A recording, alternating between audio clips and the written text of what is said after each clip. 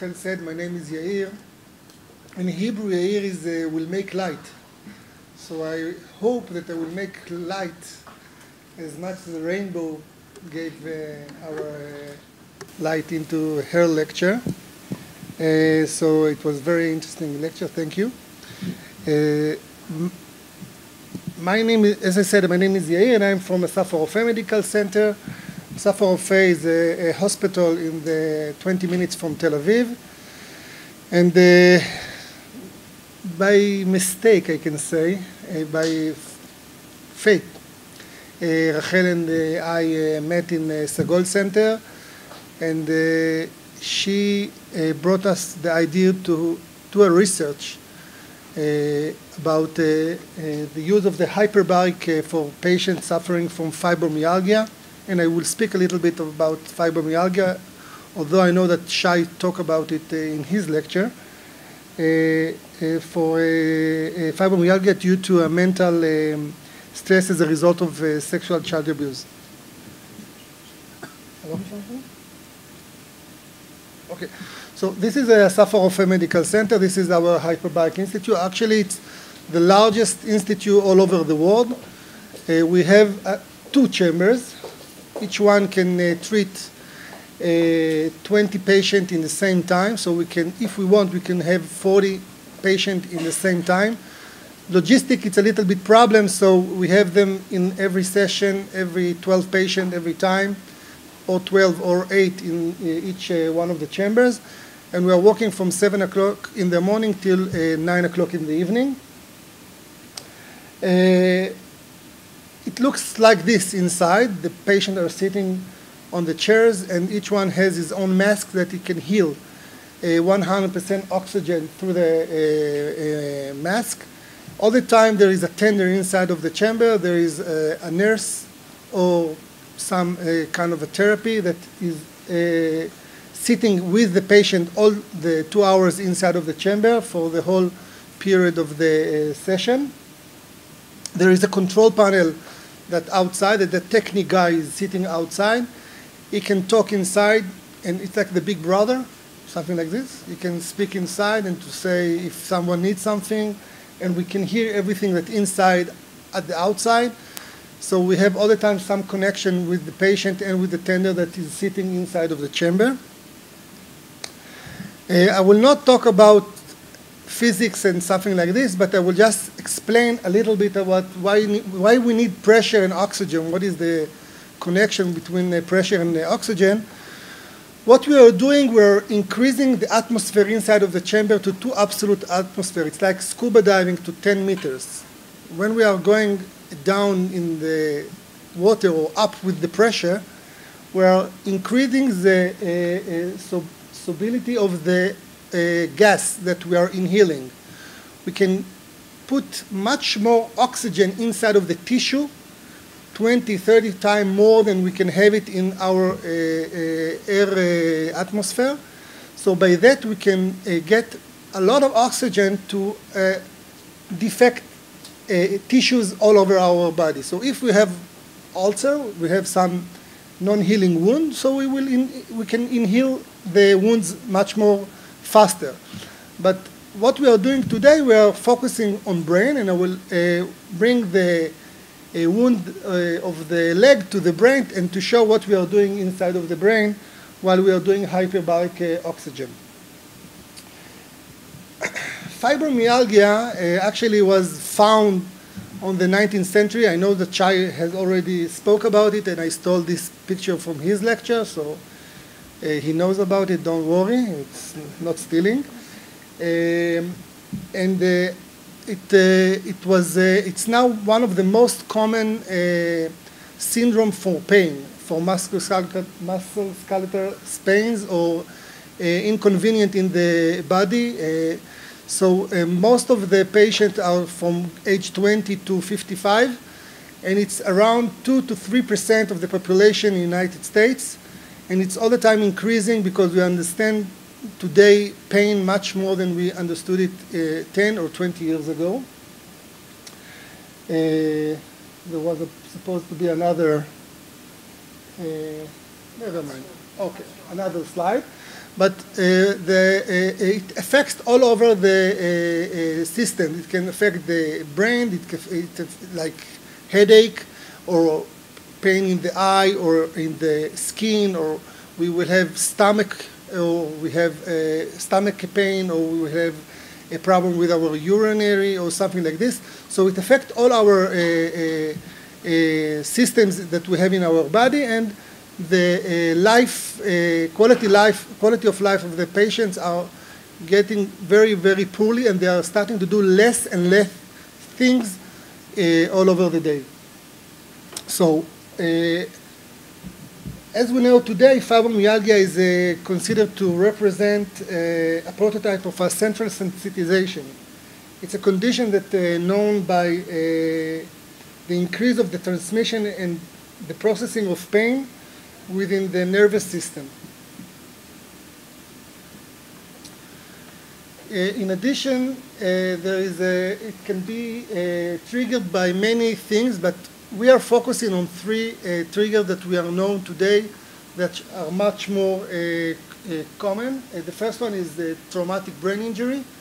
Patient due to traumatic brain injury, we see that they are developing fibromyalgia.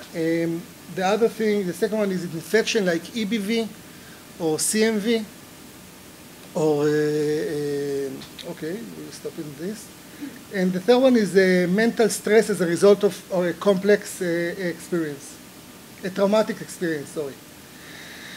We had one research about fibromyalgia 3-4 years ago, and we saw that in our first study that fibromyalgia in female patient with hyperbaric oxygen, we found that hyperbaric can improve the symptoms and life quality of fibromyalgia patient. It also found that hyperbaric oxygen can induce neuroplasticity and reduce abnormal brain activity in the area pain related, but we did not classify the patient what was the trigger for the fibromyalgia.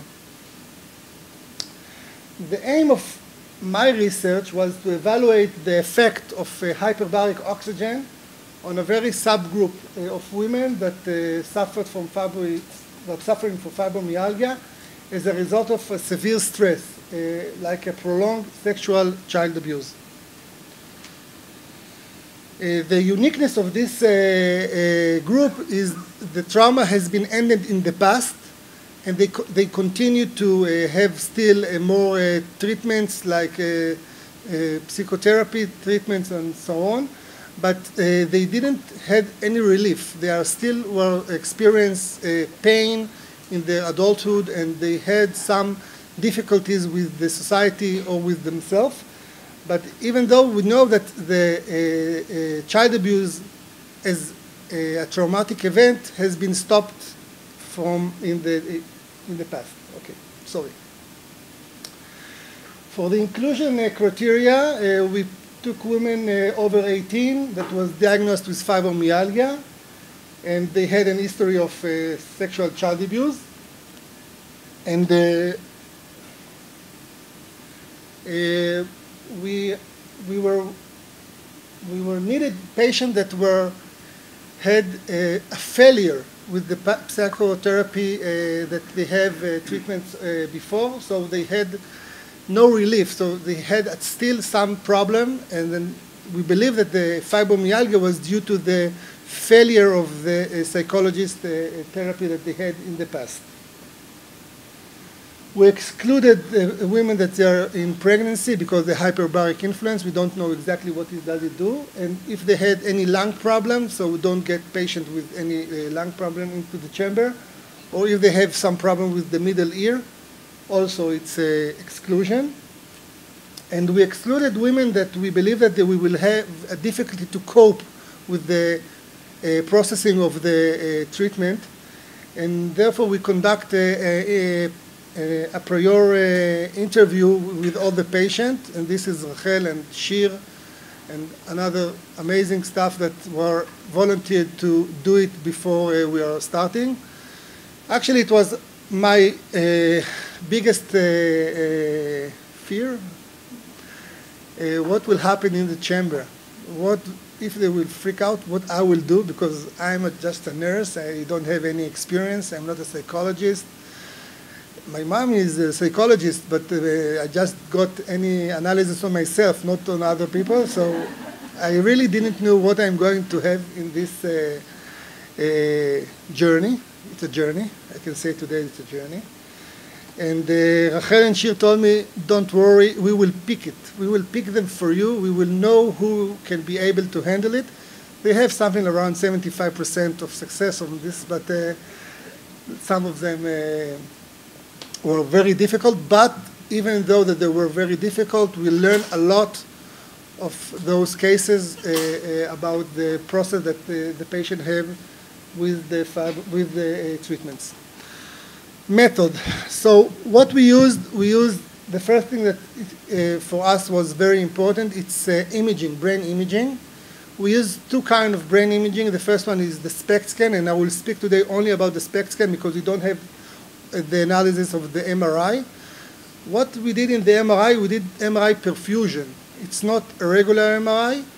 We have a new protocol that we can measure the flow inside of the small vessels in the brain, and we can show new connection in the brain before and after hyperbaric oxygen. This is what we are doing today.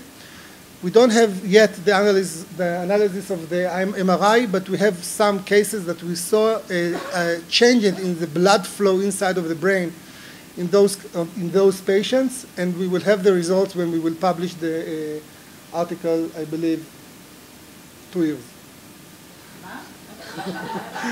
Half year. 3 months. Next week. Okay. Sorry. Okay.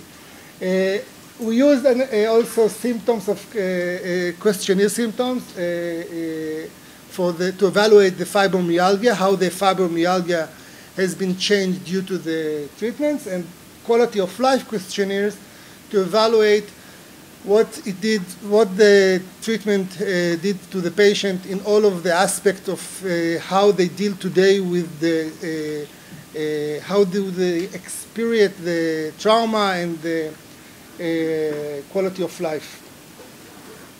All the patients had 60 sessions. It's every day, 5 days a week. Every treatment is for 2 hours inside of the chamber. And inside of the chamber they can read, they can listen to music. We have a special system of music that they can hear music inside. And some of them were writing diary or doing drawing of pictures inside of the chambers. It was amazing what happened inside of the chamber for those patients. They are sitting with a lot of other patients, and we will able to see that how they get changes from 1 week to another. In the beginning, they were not talking at all about why they are in the chamber. After 2-3 weeks, they were starting to say that they have fibromyalgia. And I think more than 70% of the patients in the last 2 weeks, when someone asked them why they are inside of the hyperbaric chamber, they said, we're in a research about fibromyalgia due to sexual child abuse. And it was amazing to see it, how they opened for other patients. Of course, for the other, we didn't told anyone why they are inside of the chamber. I think most of our physicians inside of the institute didn't knew exactly why they are inside. They just knew that they have fibromyalgia. And in the end, we saw more and more patients that were talking about their child abuse and the changes that they have due to the hyperbaric oxygen. Okay, we have 40 patients that signed for informed consent. They developed into 2 groups, cross group and treatment group. The treatment group were proceed all the tests, and after that they get inside to the chamber immediately for 3 months, and in the end we evaluate them again. And the cross group had a 2-time evaluation without hyperbaric oxygen in 3 months period of waiting. And after the 3 months, they had the 3 months treatment, and they performed the the evaluation at the end, at the third time evaluation. So we have between group and in-group crossover. Or we can, so the changes between group and in the group changes. All the patients were many years after the child abuse experience. They were very educated. This is something that we were a little bit surprised that we, by maybe the screening that Rachel and Shir did in the beginning, where they can find how the, I don't know, this is what good, it was good for us that they were educated because we could have much more data, I think. They were employed, most of them, and this is okay. For the evaluation for fibromyalgia, we used the tender points evaluation. This is, to evaluate pain, it's difficult. Let's start with, okay? It's very important to understand that it's very difficult to evaluate pain because the only one that feels pain is the patient himself. We cannot say, she doesn't look that she has no pain. I cannot say something like this. So most of the questionnaire were subjective, but this is what we have. So the patient need to say where do they feel now pain? Now there is 18 tender points that very common in fibromyalgia. This is how the rheumatologist has been found that the special 18 points, and they need to say where, in which of the tender points you feel pain. So we can see that the control group did not change at all, and the treatment group has been significantly improved in the self-report of the tender points. The second questionnaire, we assess it with the severity, the SSS score. It's a severity, it's the symptom severity score questionnaire. In this questionnaire, the subject were asked to assist how the disease has generally affected them in the past week. And we can see also that the control group did not improve at all, and the treatment group has been significantly improved. The third one, the third questionnaire is FIC. And in FIC questionnaire, it's evaluating how much the fibromyalgia disease limit basic activity during the day. There is a question like how were your ability to do shopping, cleaning the house, climbing stairs, going to work, etc. And you can see also that they reported for a huge difference in the treatment group.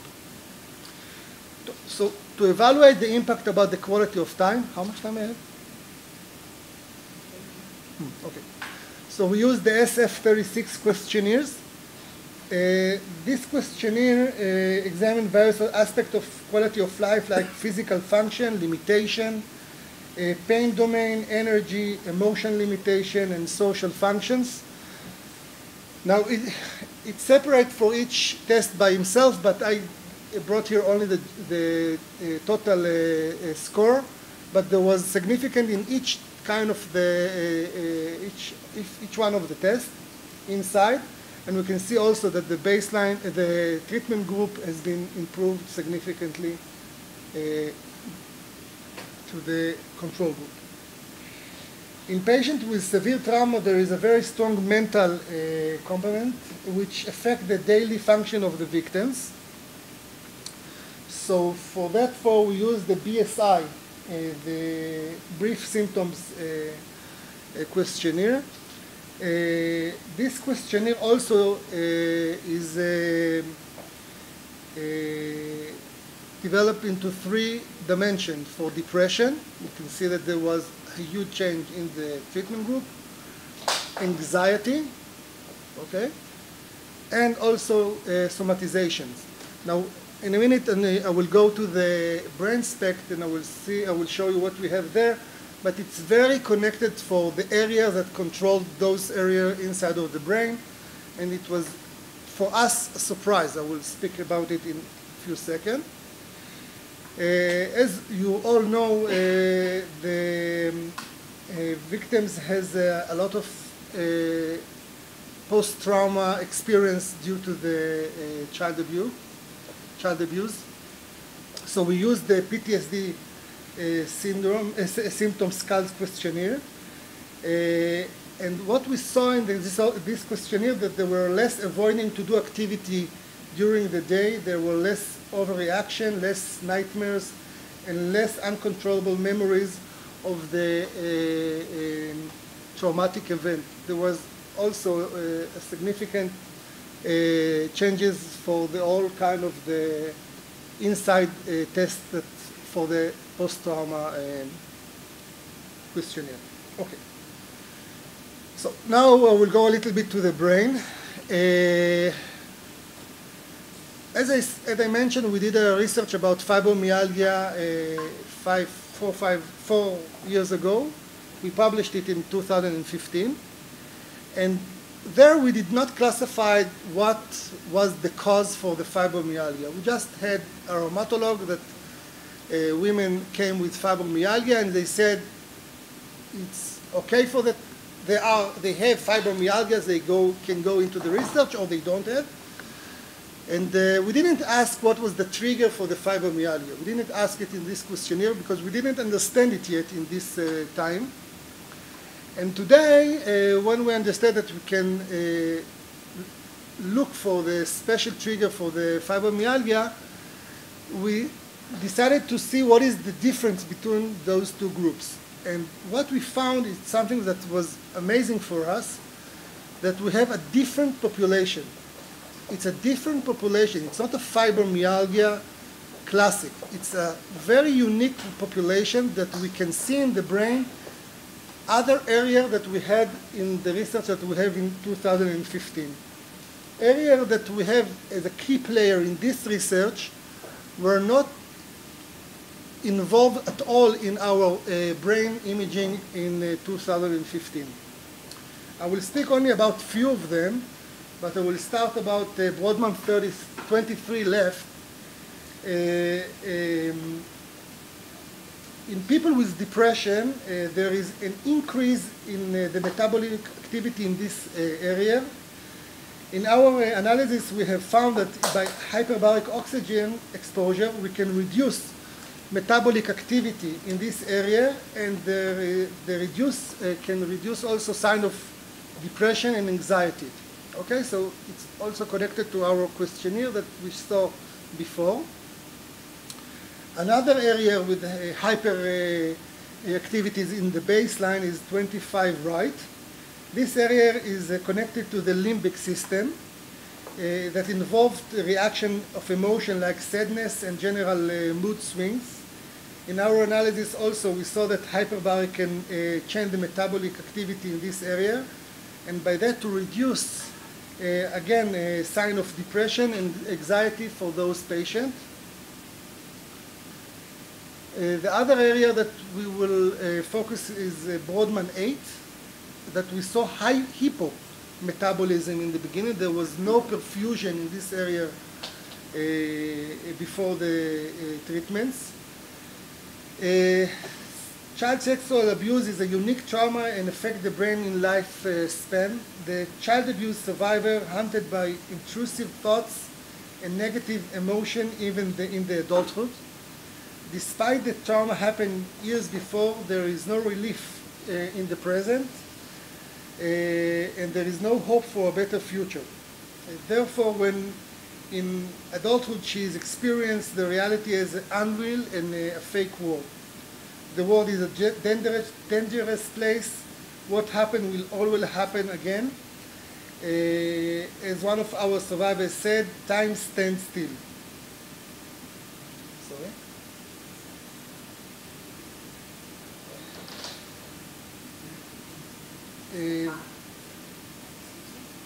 Yes? Again? This area is responsible for what process? I will say now. I don't remember everything in English. I don't remember how to say it, so I wrote notes in the computer. Now, what? Okay. So, but I don't see. So I wrote notes. Okay. So I will speak with this one. Okay. Okay. Sorry. The hyperbaric oxygen and the changes in Brodmann 8 enable the survivor to bear uncertainty in life and to feel more safe. However, the changes in Brodmann 8 change the perception. It changed the perception about the future, the future might not be filled with horror, but perhaps with hope and joy and positive future experience. It changed the perception about the life. They can look about the life from other angle, okay? I have some quote of the patient. The past has started to be past. I have now present and I have now future. They can go like this and to look from the side what is the change that they have now. But, okay? Yeah? You were asking what that part of the brain controls. That part of the brain deals with decision-making, interpretation, memories, because it goes down into your temporal lobe too. So it controls those kinds of things. Overall, more executive functioning, thinking, things like that. So it's metacognition? Yes, Also? and interpretation of experiences, and it also ties into memory a bit. Thank you. Okay. This is a great, outstanding result that has doesn't have to do with our own research. That finding that this area is also in charge of life perception, as time perception. Time. Okay. Thank you. And it's connecting also. It also deals with how you perceive and deal with stress. So for those of you who are here on whenever day it was, Sunday, when I did the sort of neurobiology of trauma, you may have seen the prefrontal cortex, and then you also see the frontal temporal. The first one is the prefrontal cortex. Exactly. And now he's moving to a different area. Okay. Again, thank you. 20 slides and we're finished. Okay, the other area is Brodmann 37 left, also with hypoperfusion. The increase of the metabolism after hyperbaric oxygen in this area decreased the disassociation mechanism, those allows the survivor become aware and less disconnected from the body. The split between the body and the mind, not feeling the body and feeling a numbness correlated with somatic emotions and cognitive disassociation among child sexual abuse. It is in order to block one's body sensation and emotion and not re-experience the pain of the injury. The increase in this area after HBOT allows the survivor to tell their traumatic story in a clear way by the decrease of the disassociation mechanism. And another quote, I was never aware that there is other colors beside black and white. I could not feel my body. Now I can see even the colors of my eyes, and it was the first time that I met myself. Now, this is an area that was enigma for me in the beginning, and Rachel forced me to understand what we are actually combine the self-drawing and the hyperbaric and what we are doing. She was painting it inside of the chamber, actually, okay, this lady. And we can see that in the beginning, all the experience about the hyperbaric in the beginning, the first session was about pain and suffering. What she experienced, her body, and the feeling about what she experienced, the illness of the fibromyalgia. Now, in the session 20 to 40, there is ups and downs all the time. Sometimes they are collapsing in this area. They are starting to see and to feel and to smell things that they didn't remember from the events that they have in the child abuse. They are, I don't know if Shai spoke about it, the repressed memories? Yeah, okay, he did. So this was crazy for us, that someone started to feel sickness inside of the chamber. And I asked her by chance, I didn't know what I was asking. I asked her, what kind of a smell do you smell? Because there is no smell of oxygen. Oxygen does not have any smell. She said, I smell something from the past, something from the area that I was in when I was a child, when the event happened. And I asked her, I was terrified, but after I was relaxed, I told her, okay, so now you know that this is the smell and you know that it's not real, that you are in a safe place now, what do you think about what you have now?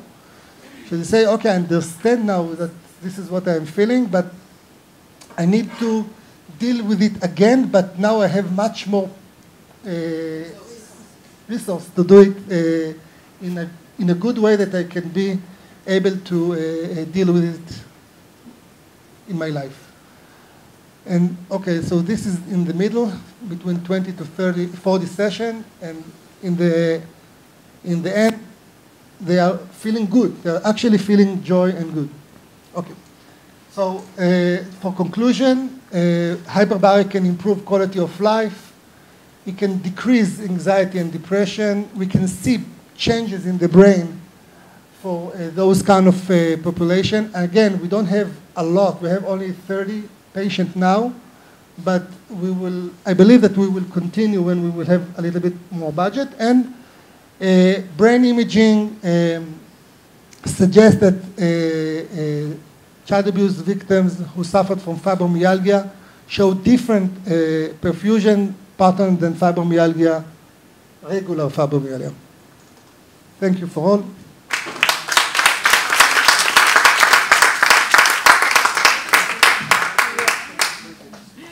Okay, thank you.